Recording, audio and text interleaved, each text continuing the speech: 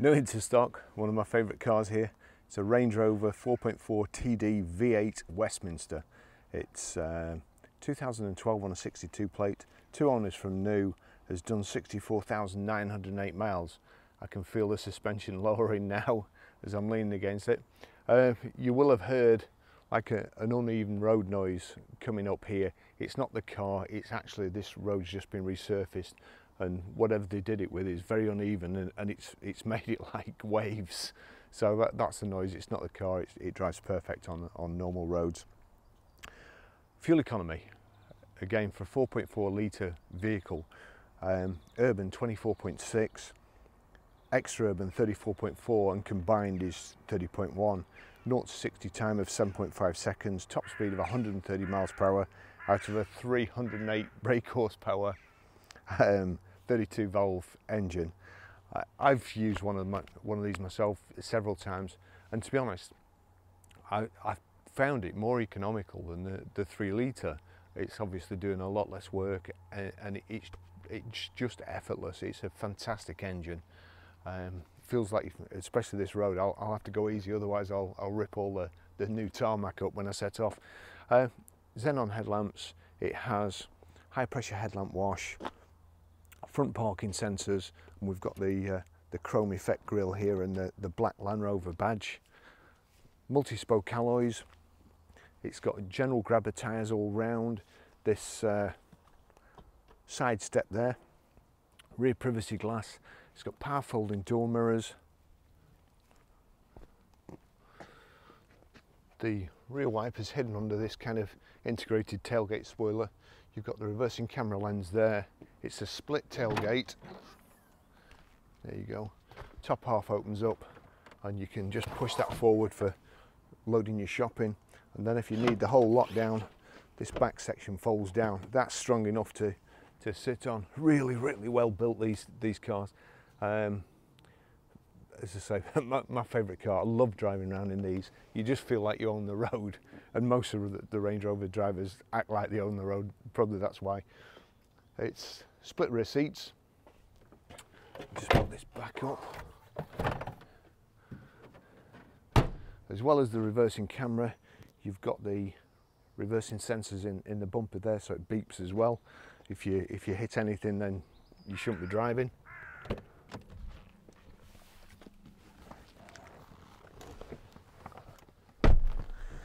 Now, I've not had to move my seat back or seat forward in this, so there's just absolutely bags of room in these, plenty of headroom.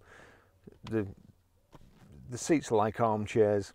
It's perforated leather, and this vehicle has got heated seats, but it's also got cooled seats as well. 2 switches there, the separate ones. The poor person who gets to sit in the middle, he's no heated or cooled seats. He's you know, that's the worst seat in the car. So the rest of it, it's just airbag there, airbag in the B pillar, airbag in the C pillar. You've got the rear privacy glass. It's a hardened carbon system. The speakers, the sound in it's fantastic. They're just, I can't fault them. I can't think of any way that I'd probably be able to improve a Range Rover, especially the Westminster. They're just absolutely fantastic. This has got the big thick carpet mats in it as well in the back. You've got, so you're far better off just 4 of you, and it's like executive travel. There's cup holders in this rear centre armrest. There's a bit of storage space for your phone. It's just very, very nice place to be a passenger. I'll just take you for a ride in it.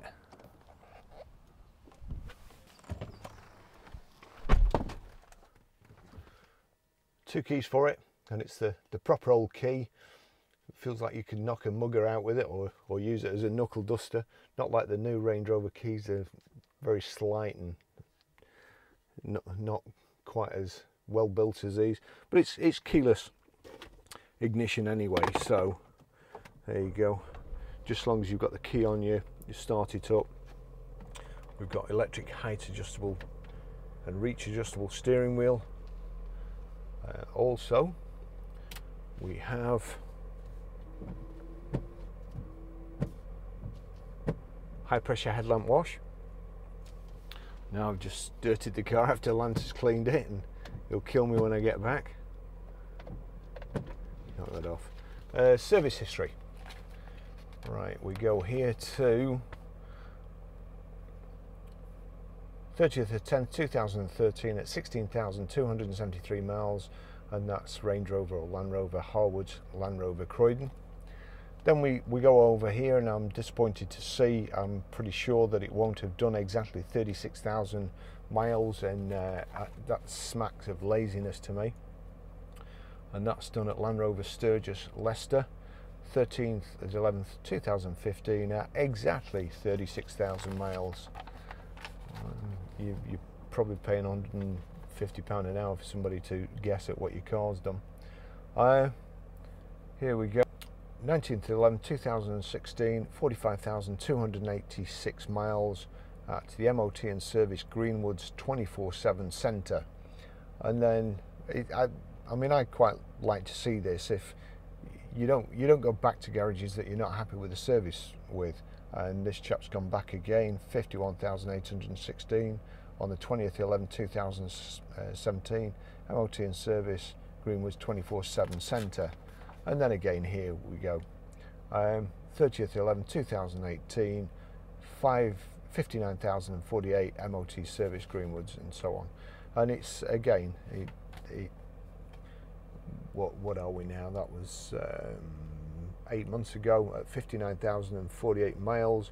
It's only done 64,911 miles now, so it's not in need of a service, although we would check it and make sure everything's all right before it goes out. There we go. We've also got the 6 CD player in the top half of the glove box, and we've got sat nav here. We've also got a TV. Let's just go into home menu there. I'll try and remember to switch it off. Audio, video, TV. Turn that down so I don't get copyrighted. Just wait for it to come on. Yeah, and that's Dave. With a bit of luck, there'll be a Top Gear on. No, well, I don't know, but that's the TV. Also, if let's just see, navigation. Right, so that did some doing, or took some doing.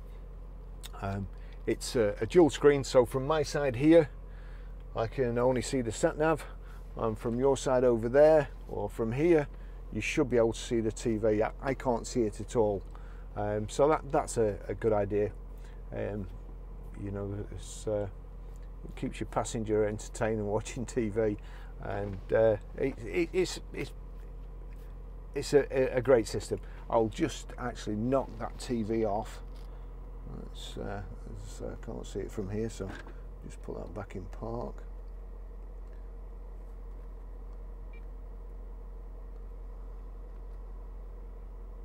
Home menu, audio, video, TV.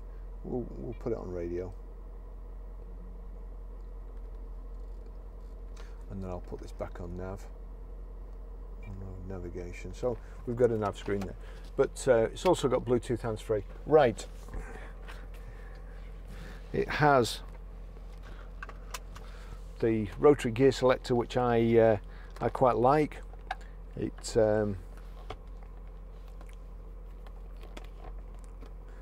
just adjust that. It kind of gives you more space, makes the front of the car feel airier than having a gear selector stuck up here. We've got heated and cool seats as well. I'll put the cool seats on. That's quite nice. It's a bit muggy in the UK today, and off we go.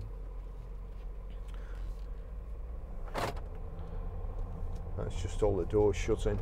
Now, as I say, I just absolutely love these cars.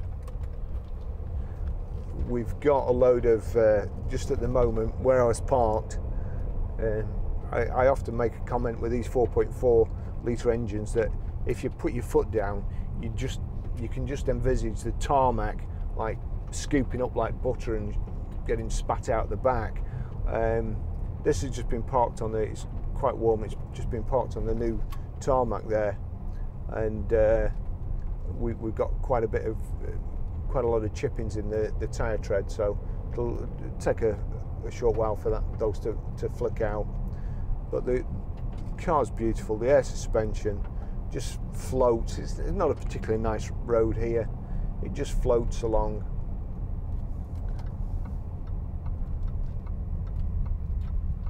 And you're as comfortable as it's possible to be, really.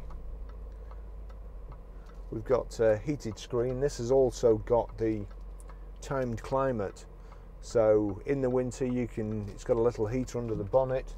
You can set it to defrost before you come out to your car in the morning and warm it up at night. It's not going to be like toasty warm when you get in, but it's not going to be freezing either.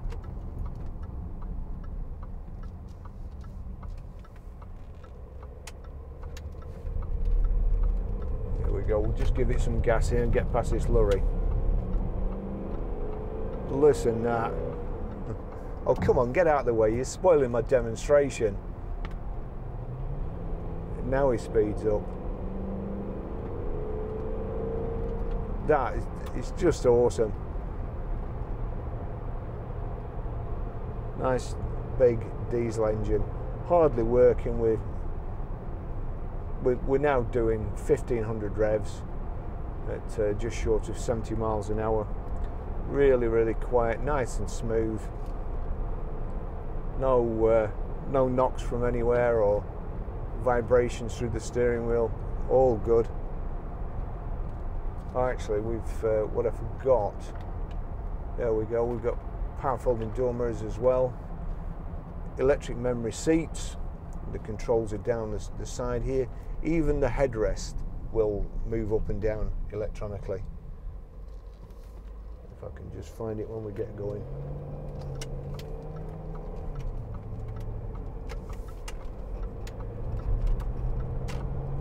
Good job I didn't want that lane.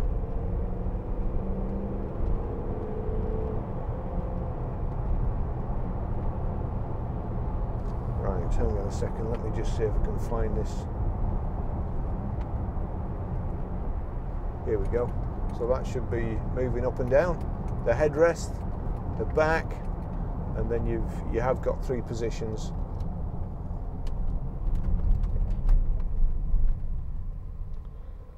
Three positions here. There you go. That's the first one, and you'll see the mirrors changing, and also the steering wheel. It's a really, really good system. So 3 positions. I'll just move my back. I should have set my position before.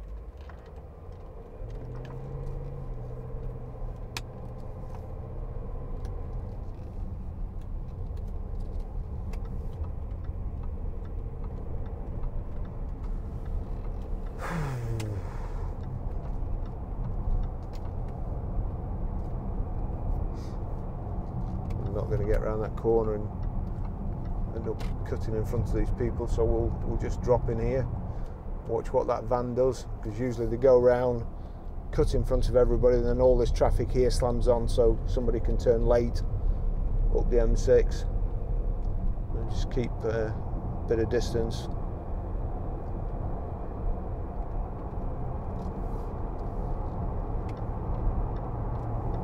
Now green light.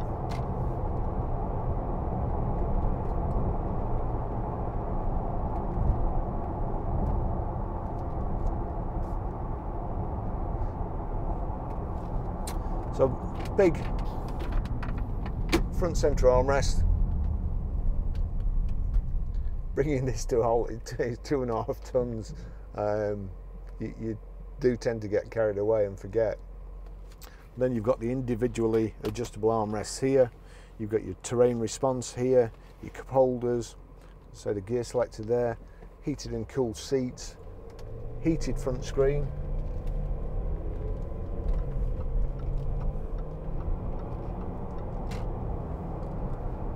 We've also got tilt and slide electric sunroof there.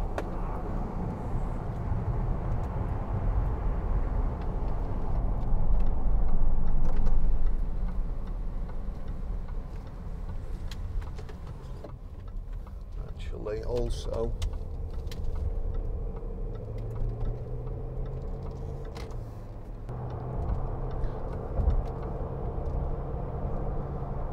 so we're at 70 there. Set the cruise. Just need to take it up a notch to 70 miles an hour. There we go. 1500 revs, just less than 1500 revs. Car's a little over tick over. 2.5 tons. Wow, that looks like it's going to fall off.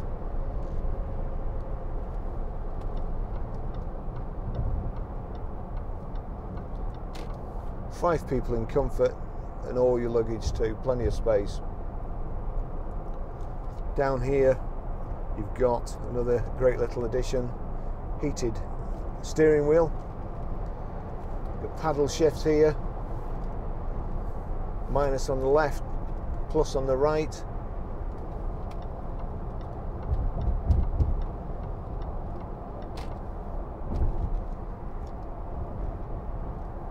Slot in front here.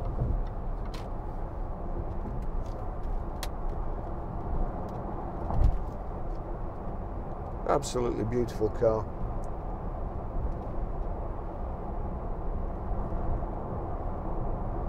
Alloy wheels. Got the side steps as well. Folding back seats. You've also got sport here. Just press the selector down and click over to sport. Gives you extra revs in each gear. The steering wheel, I forgot to switch it on. The steering wheel's getting nice and toasty as well there. But the cooled seats. I've said before, leather always looks nicer to me. The interior looks a lot nicer, but I'd rather use a car that's got cloth seats in the summer, especially. The leather seats are either too cold in the winter or too hot in the summer. This has got the best of both worlds. It's perforated leather, and it just sends a nice breeze through the seats, through the perforation. So the car's got everything you could possibly want. On the display there, left hand side, you've got rev counter. In the rev counter, coolant temperature,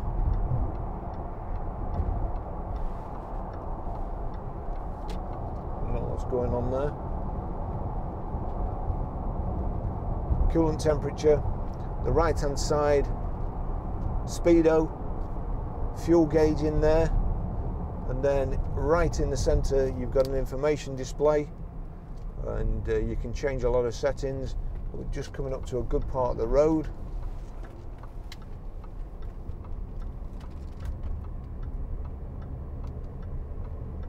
Here we go.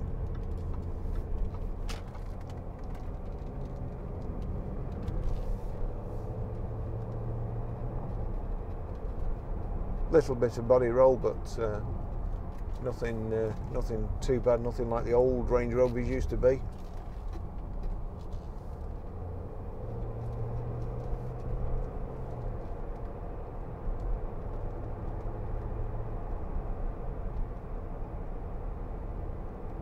Bluetooth hands-free.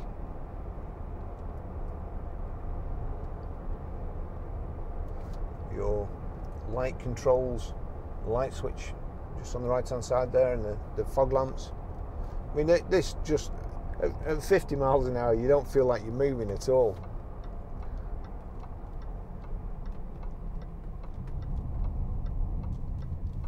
Oh wow, how lovely. How absolutely, hopefully I'll just go past here slow. Proper cars.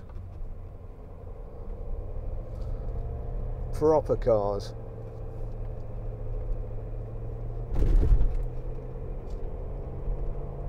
Got a good mind to turn around and follow them.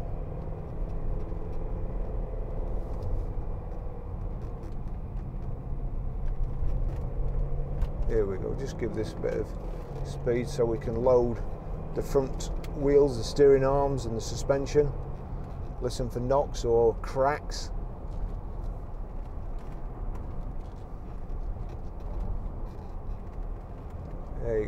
Just lovely.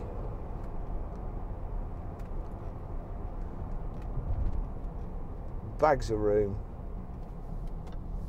Nice lighting area, especially with the sunroof. That does make a lot of difference. There we go.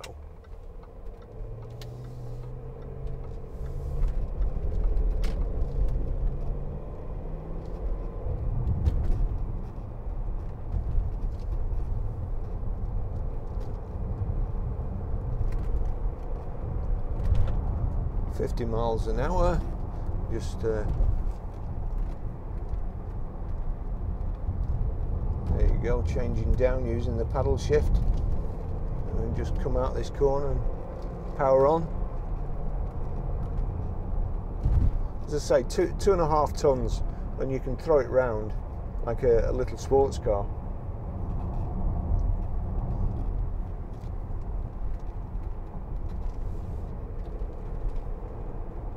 So I'll finish the test drive there anyway, and I'll just show you how to set the sat nav and pair your mobile phone.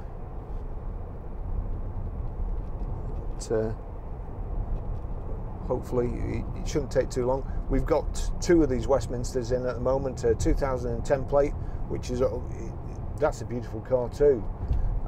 This is just a couple of years younger, and hopefully we'll sell both of them.